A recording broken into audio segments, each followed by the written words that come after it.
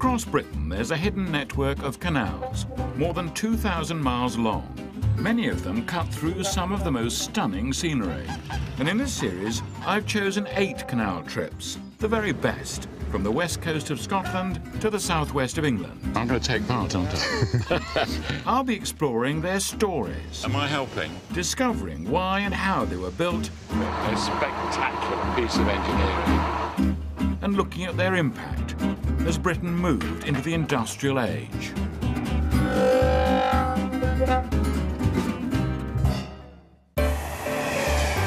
On this trip, I'm going to be exploring part of the amazing labyrinth of canals in the West Midlands, the beating heart of Britain's canal network. I'll be delving into the past to answer the question, why did the name Birmingham come to mean quality, excellence and good value? I'll be trying to buy some guns and end up in a hidden cavern underground, enough to excite any James Bond villain. I'm in Worcestershire, on my way to Birmingham, the middle of the country, and in canal terms, the centre of the world, the network hub. There are more canals in Birmingham than there are in Venice. All these canals go into the city. It's a bit of a knotty problem, but I'm sure I can sort it out. I'm starting off on this trip near the village of Alverchurch, just 16 miles south of Birmingham.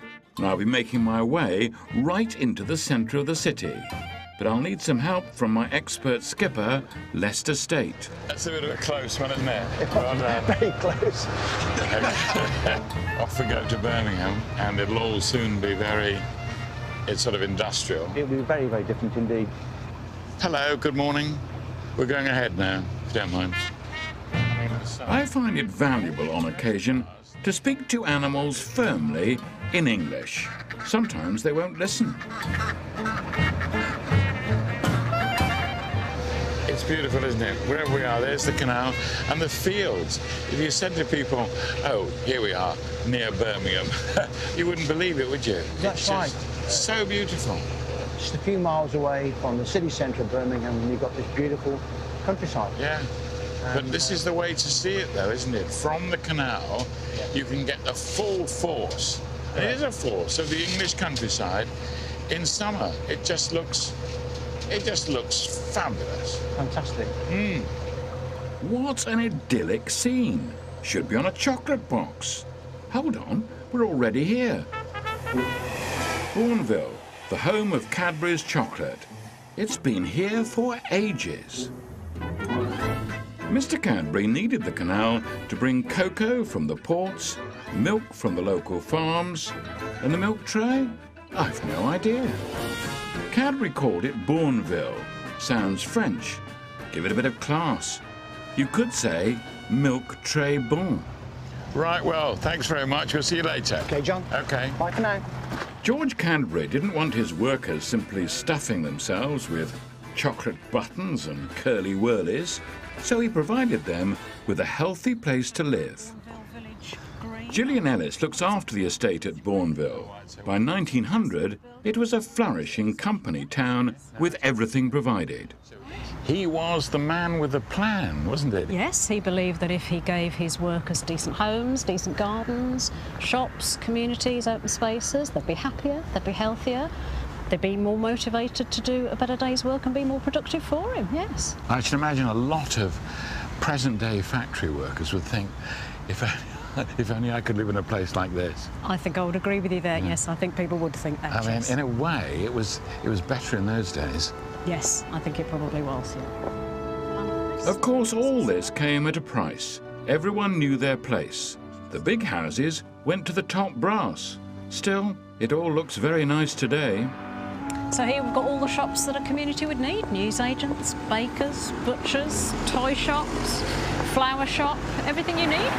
But what about pubs? Oh no, Cadbury was a Quaker and wouldn't allow them. But exercise, you could have as much as you like. This is the Cadbury factory. You can see we've got a fantastic expanse of the factory and dining block.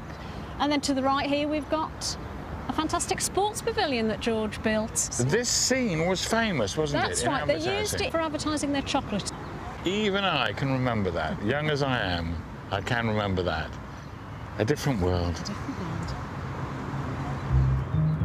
But what happened to the bloke who used to ski down the Matterhorn, climb through a window with the curtain blowing, all because some woman fancied chocolates? What happened to him? Welcome aboard, John. Yes, thank you. I could have done that instead of that bloke. Right, here we go. Admittedly, not as glamorous, perhaps not as fast, but if she wanted chocolates, I could have brought them in a narrowboat. And not just one box of milk tray, I could have given her 20 tons of the stuff. We're heading from Bourneville into the centre of Birmingham, the heart of Britain's canal network.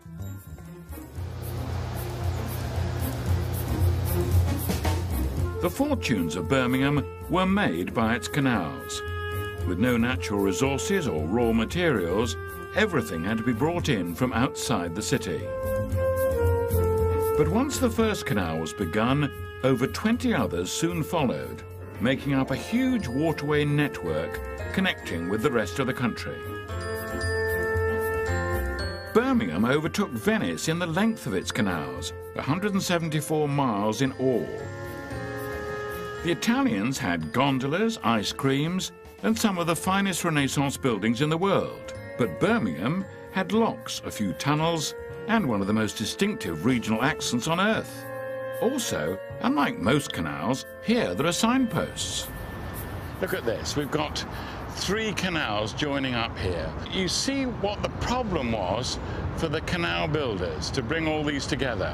And we had the same problem in our day, because this road is the M6, and this is Spaghetti Junction.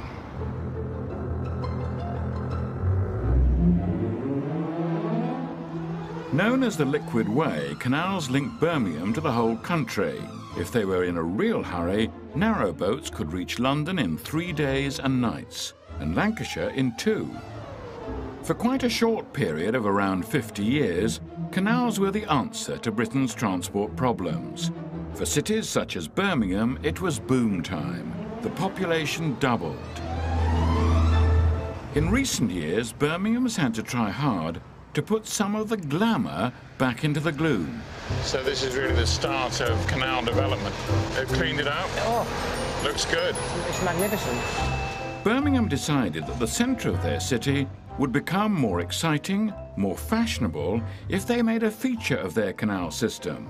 And they're now proud of it. That's fine, John. You can put it in neutral now. The famous Gas Street Basin, one of the first areas to get the newfangled gas lighting system, is where 2 of the canal companies were locked in conflict. No boat could pass. They didn't want to share their canals, let alone the water in them. A solid barrier was built. It became a clash of the titans. Pig-headed? Yes. I'd call it narrow-minded. Hello. Hello, John. I think the weather's going to be kind to us. It better be. Anyway, you're going to show us around. I'll be delighted. Historian and author Graham Fisher gives me the background. Traditional. Well, this is the famous Worcester Bar. It was a physical barrier between the Worcester and Birmingham Canal and the fledgling Birmingham Canal Navigations Company. Right. And the actual bar itself still exists. You can see where the boats are moored there. There is a physical barrier. Why did they do that? Why do they want to stop the traffic coming down here, not just going straight on through? Water was a precious commodity that the companies didn't want to lose. It was their lifeblood. I think that's what people are surprised about, that you think all this water, we've got plenty of water, it rains, that's okay, but canals leak, don't they? They leak, and you need to keep topping them up. There's an awful lot of careful. usage. So eventually they saw sense, and you then could come from here right the way through? Right the way through. But that took, what, until 1815? 1815, yes. Oh, right. Well, that's good. We've got the old and the new here, haven't Absolutely. What a wonderful juxtaposition. we? Yeah. Behind us we have the Worcester and Birmingham Canal. Ahead, the main line of the Birmingham Canal Navigations. And around us, this wonderful blend of the old and the new, some of which has survived for over 200 years, and some of which has sprung up in the last 30 years. Well, it's terrific. Absolutely fabulous. Yeah. I'm glad you like So it. it's jolly good. The Gas Street Basin would once have teemed with activity, with goods coming in from all over the country. Birmingham became one of the workplaces of the world, the city of 1,000 trades and about 1 billion bricks. It's been a long day. Time for some refreshment. Just one cornetto? Perhaps not. I was hoping to order a takeaway. Is that okay? Well, a Balti would be nice. Medium, I think. Better be on the safe side. I think we're a large bottle, don't you think? Hello, sir. From Hello. Thanks very much. Thank you, sir.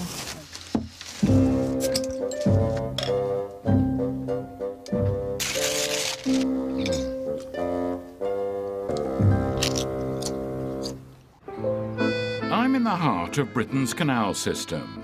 Canals made Birmingham, and Birmingham made almost everything else. Now I can sit here quietly sipping my, what's it called? Cappuccino, Americano, flat white, flat cap, I don't know. But 200 years ago, this would have been busy, busy, busy. A greater variety of products were made here than in any other city in the world. I'm off to look at one of them. Wesley Richards is one of the finest gun makers in Britain. They've been making guns here for over 200 years. Anthony Tregear is a director of the company. This is terrific. How important was the gun industry to Birmingham? It was hugely important. I mean, it made up the whole industry here. Gun makers, cutlers, everybody involved in the arms industry, supplying the military, the empire, everything. It was huge, massive. How important was the canal network to produce that effect? That was very important indeed, because there were no raw materials here in Birmingham. So everything had to come into this industrial heartland to actually manufacture these goods to then send back out again via the canals to the ports, export out around the rest of the empire. Guns were big business. In the run-up to the Battle of Waterloo, millions of guns were made here, 2/3 of all those used by the British Army. Everything here is precision-made by hand, perfecting skills passed on from generation to generation. Made in Birmingham meant quality and innovation. Wesley Richards invented several of the key advances in gun making. This was one of the very first locking mechanisms to actually lock a gun shut. Right. Sort of based on the top lever and this locking system here. OK, right. So there we are. Bang. Right. And then the rear trigger, there's so your that's left the barrel. first one, so I've missed that. Yeah, you've missed that. But I've got another chance, so... Exactly. Bang! We've definitely got it now, haven't we? Yeah, excellent. Whatever it is, pour it. Yeah. Most of what we do today is for show. It's for people who are collecting sort of artisans' skilled work. They're probably a strange lot, aren't they? They are, yes, and they're a strange, wealthy lot is what I would probably say. I think I could be one of those clients. I could do with these, because these are for binoculars, aren't they? That's correct, yes they are. And I'll need to be able to see what I'm shooting. Yeah. This looks terrific. Yeah, nice piece, that. Yeah. So... Like the look of that? Do you? Yeah, perfect. Really? This here is a very traditional Wesley Richards 20-gauge shotgun. Yeah. And could I hit something with this? That's all down to the man behind it, I have to say. Oh, right. And how much would this be? That's about 45. 45? Yeah, moving along here, we have a very nice rifle of ours, takedown, again, something that might suit you. Yeah. That's 70. Here we have an alligator case here, alligator-covered case. Alligator? Yeah, and inside exhibition-grade shotguns. You're looking at 150 for that pair. And then we have this one here.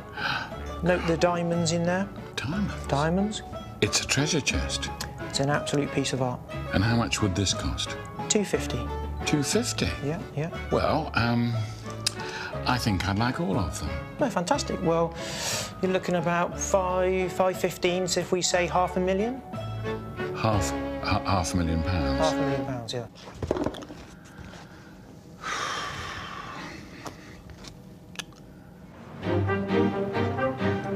Birmingham's firepower was essential in making and expanding the empire. Trade followed the flag, and the whole enterprise provided big business for Birmingham. Keeping it all going was a stream of inventions. One of the most remarkable innovators was a company called Bolton and Watt. Well, the wind's behind us now. It is too. We're doing all right. Their name would be stamped on one of the greatest inventions of the age. I'm going to see where their factory stood. This is the tiny entrance It is, yes. from the canal to take boats into the foundry, isn't it? Hello. Andrew Lound is a historian who's helped preserve the Bolton and Watt archives.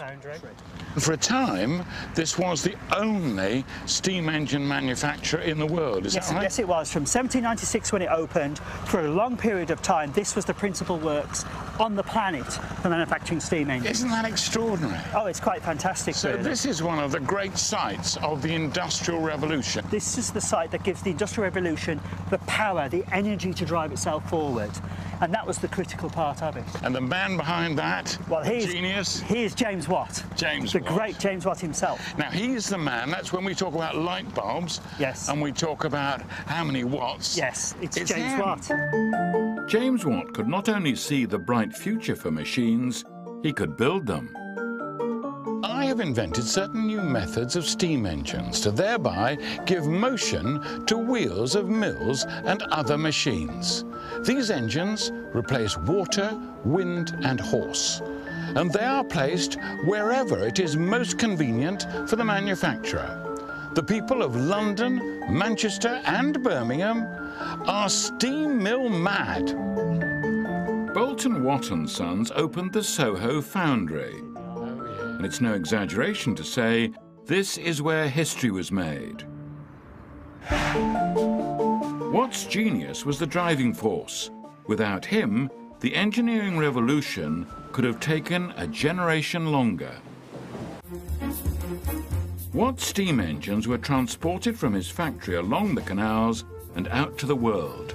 At the same time, raw materials streamed back into Birmingham: coal, iron ore and limestone. Limestone was vital, and much of it was mined here, just northeast of Birmingham, at Dudley. Beneath Castle Hill lies a vast labyrinth of limestone mines, which were connected to the canal. Once the stone has been dug out, it just has to be heated to produce quicklime. This unique part of Birmingham's canal system has become an attraction and is managed by Sarah Fellows. Yes, yeah. You're going to show me, yeah? Absolutely, yeah. Okay. It's very small, isn't it? It is, yes. You can't take a normal canal boat through our tunnel. You have to take one of our special trip boats.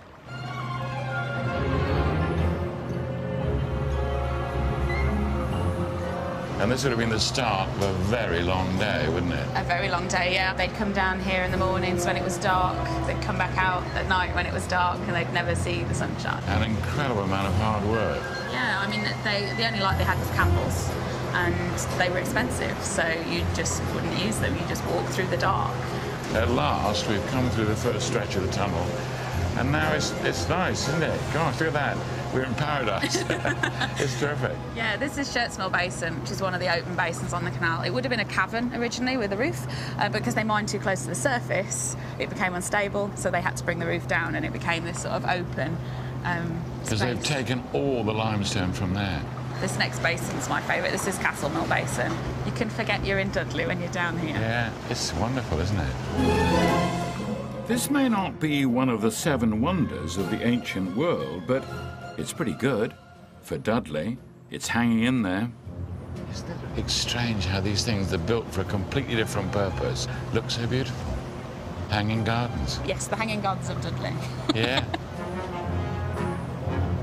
Now this looks real dark. All of this dug out, so all the lime removed, and then as they've moved the limestone, they're just working their way into the hillside, aren't they? Yeah, all the tunnels are here just to bring the limestone out. Our final destination, largest remaining cave, the so-called Singing Cavern.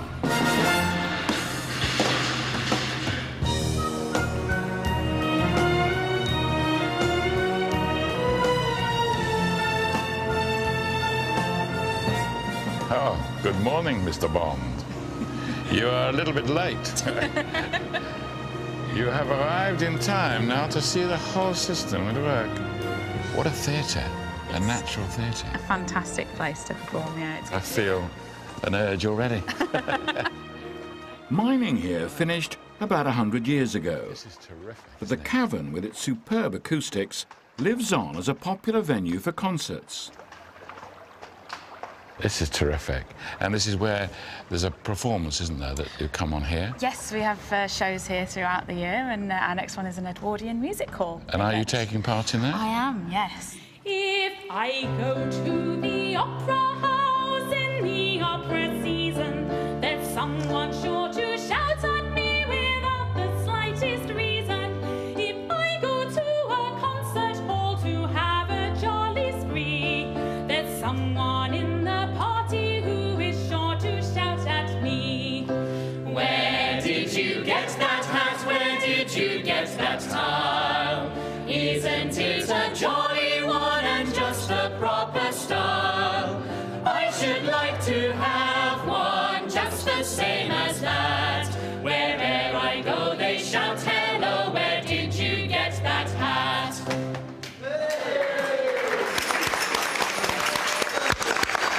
And that's the perfect end of our canal trip. And what a great trip! We've unravelled the city's waterways and discovered, yes, Britain's new Venice.